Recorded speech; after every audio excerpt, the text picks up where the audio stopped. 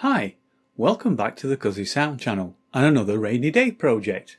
Although at the moment it's more like a snowy day project.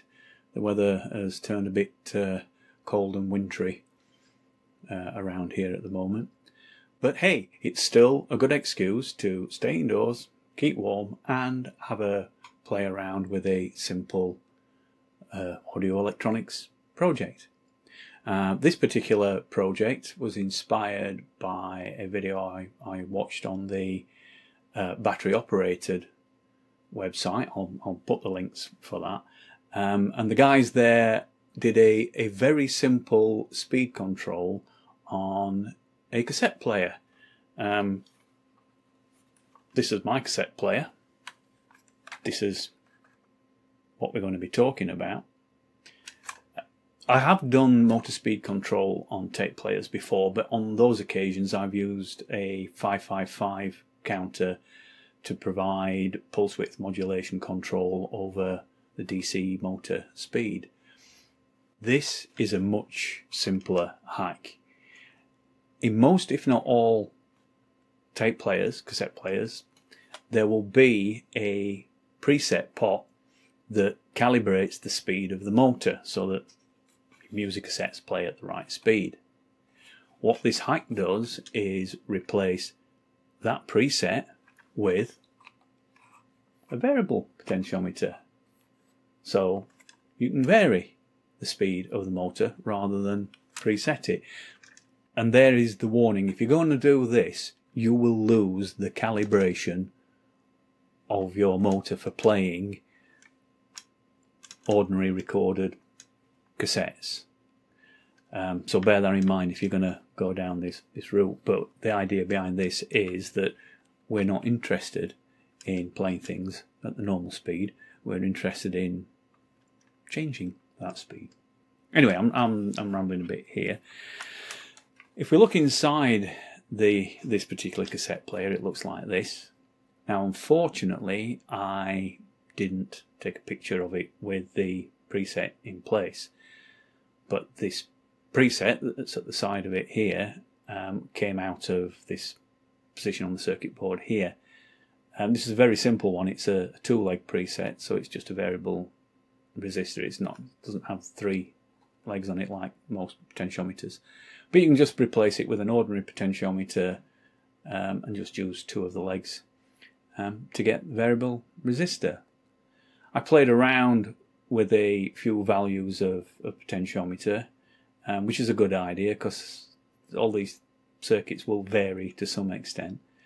And the one I landed on was a 5K pot. Now, I used a small 9mm pot because it was small enough to fit in just behind the battery case and still get everything back together and screwed tight. So yeah, that's pretty much all I did. I replaced that preset with a 5K pot, screwed the case back together, put a knob on it, and hey presto, we have speed control. But how does it work? Is it any good? What does it sound like? Let's go and have a listen to a quick demo. All I've got here is it's just simply plugged into the mixer so we can hear what's coming out of it. I've got a tape loop here that I made. Incidentally, on the battery operated website there's a great tutorial there on how to make various designs of tape loop as well. So yeah, if you're going to go and check out their cassette mods, then check that out as well. Okay, so the tape loop I've got, it's a short loop from my incidental number 1 track that I recorded a while back. So the way I've got it set at the moment is approximately the normal speed.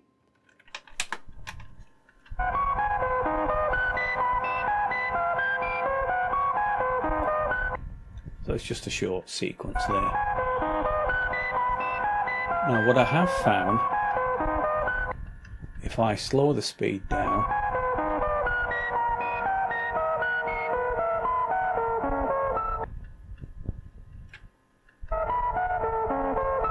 that's about as slow as it will go.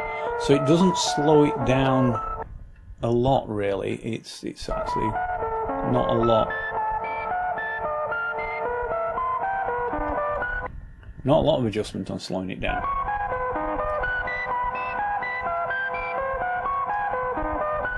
But the thing is, my pulse width modulation system is very good at slowing things down.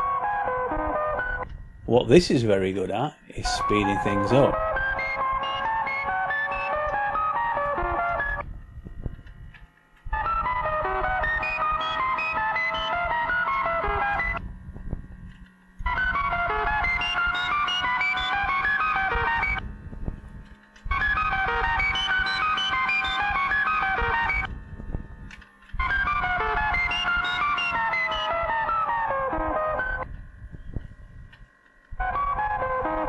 It's all very lo-fi, but that's all part of it. That's all part of the character of this.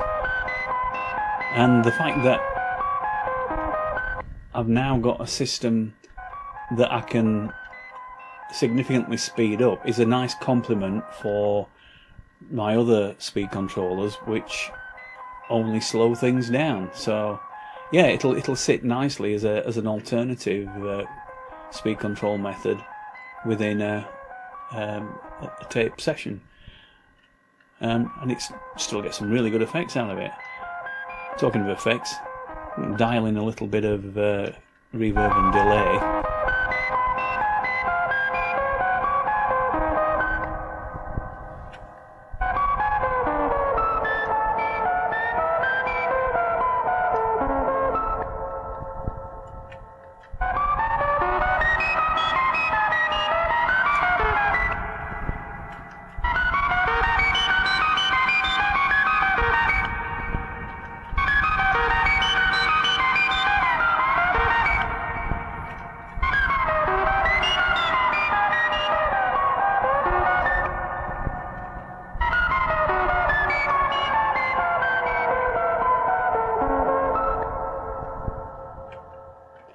So there you go, a very, very simple cassette motor speed hike.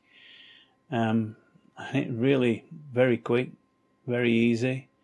So if you've got a cassette player that you're willing to sacrifice its calibrated speeds for, and have fun with just tweaking the speed, maybe even adding effects, then it's very, very simple.